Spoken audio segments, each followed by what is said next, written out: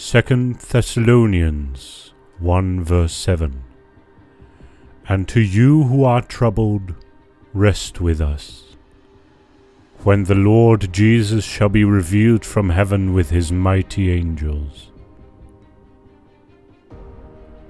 We have all heard about the period of time leading up to the return of our Lord Jesus Christ. In Christian eschatology, this period is commonly referred to as the last days. Now let's focus on 2 Thessalonians 1 verse 7 that says, when the Lord Jesus shall be revealed from heaven with his mighty angels. The apostle speaks of a day all of humanity cannot avoid, which is why, of course, he uses the word when. At an appointed time in human history, the when he speaks of will happen. Each hour brings us closer to this when the apostle speaks of. Each day brings us closer to this when the apostle speaks of. Time is moving, history is moving, the days are slowly being ticked off the calendar, moving us ever so closely to the day when the Lord Jesus shall be revealed from heaven with his mighty angels. When St. Paul the Apostle speaks about the second coming, he never speaks about the second coming in terms of if, or maybe, or possibly. He says when. There is a certainty in his language. When the Lord Jesus shall be revealed. What does it mean to reveal? Reveal is a common word, but not something we use often like what we say every time. There are other words that cover up for the word reveal. The Bible used reveal purposely because of how Christ will come into our realm. I remember when a new statue was being revealed at my college campus. The statue had been there for about 2 months, but was covered. It was hidden and we couldn't see it until the day came when it was revealed. The covering was removed and we saw the statue that was there all along for the past 2 months. And that is what St. Paul the Apostle is referring to. Jesus Christ will be revealed from the realm that he is in now into our realm. The Bible has even given us the signs of the period of time leading up to the return of the Lord. We have been told the things that will happen during the time of the Great Tribulation. All of these things will start to manifest just as they have been told. Jesus said these things must happen before the second revealing will happen. It will not be possible for the second revealing to happen if these signs don't manifest. What are these signs? Let's just focus on 2. Scoffers will come. 2 Peter 3 verse 3. Knowing this first, that there shall come in the last days scoffers, walking after their lusts. Who are these scoffers?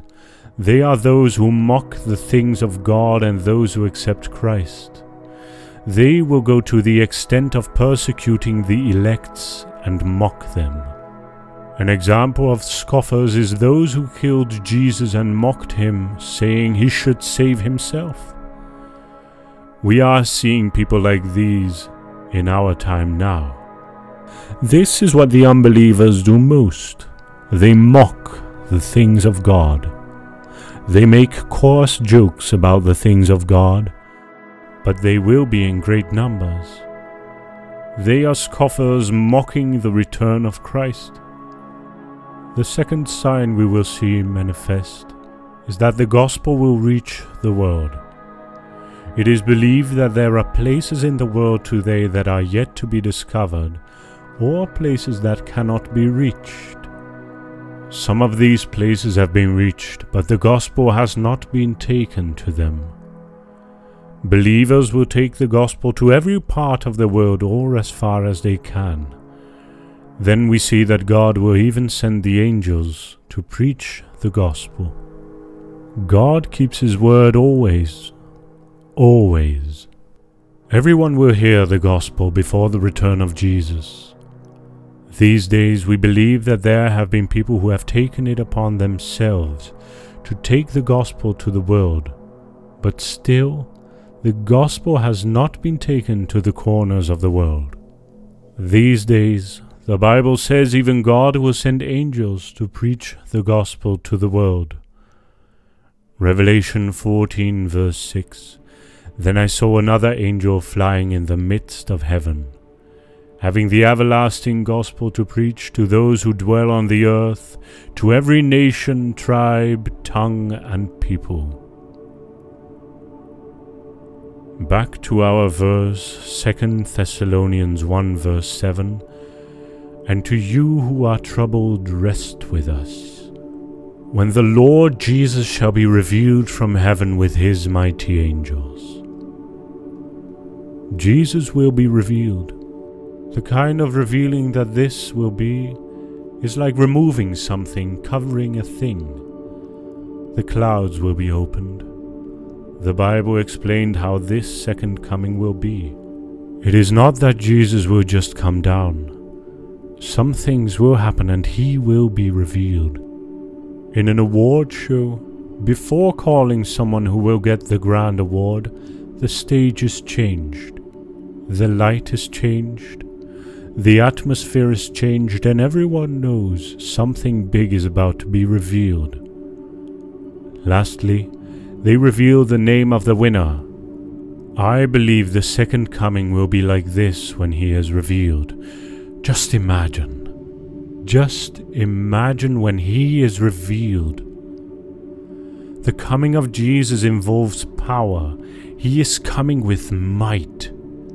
When He was on earth, given to by Mary, He preached the gospel. He loved everyone and preached the love. This time He is not coming to preach. He is coming in full power. The Bible made it clear that the angels will be with Him in flaming fire. He will also come in His glory. From the book of Jude quoted Enoch that the saints who have been raptured will also follow Christ when He is coming back for the judgment of the world. Jude 1 verse 14 says, Now Enoch, the seventh of Adam, prophesied about these men also, saying, Behold, the Lord comes with 10,000s of His saints. Isaiah is classified as one of the major prophets in the Bible, and for obvious reasons. God revealed mysteries to Isaiah. But the prophecy I want to focus on today is one that is rarely mentioned. Isaiah 63 verse 1, which says, Who is this who comes from Edom, with dyed garments from Bozrah? This one who is glorious in his apparel, traveling in the greatness of his strength? I who speak in righteousness, mighty to save. The prophet Isaiah begins this chapter with a question. Who is this? Can there be any doubt that this is none other than the great Lord Jesus Christ, the one who is coming to save His people of Israel?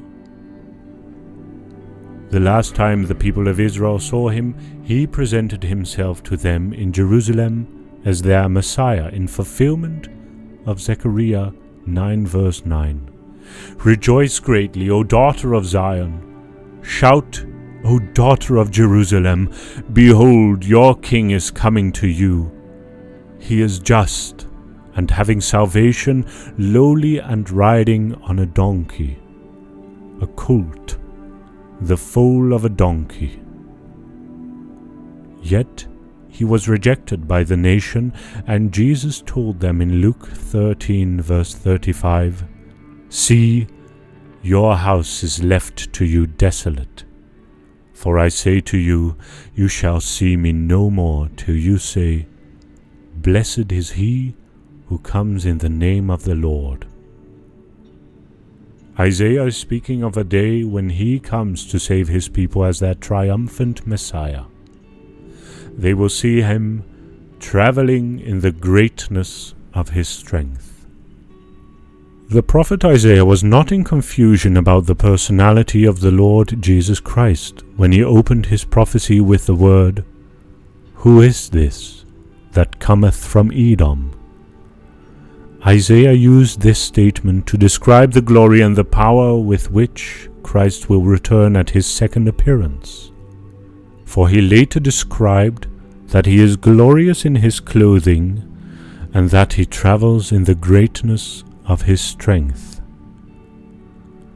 The words of Isaiah are in direct connection with the song of Miriam in Exodus 15 verse 11, when she sang a song of victory over the Egyptian foes, when she said, "Who is like unto thee, O Lord, among the gods?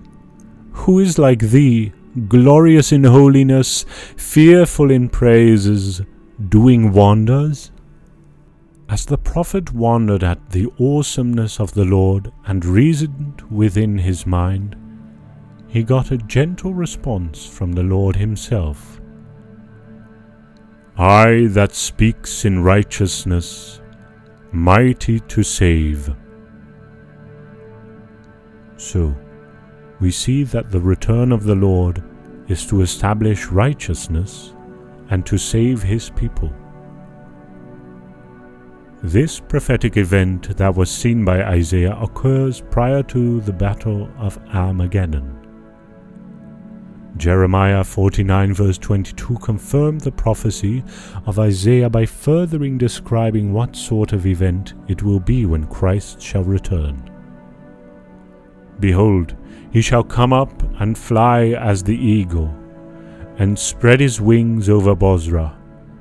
And at that day shall the heart of the mighty men of Edom be as the heart of a woman in her pangs."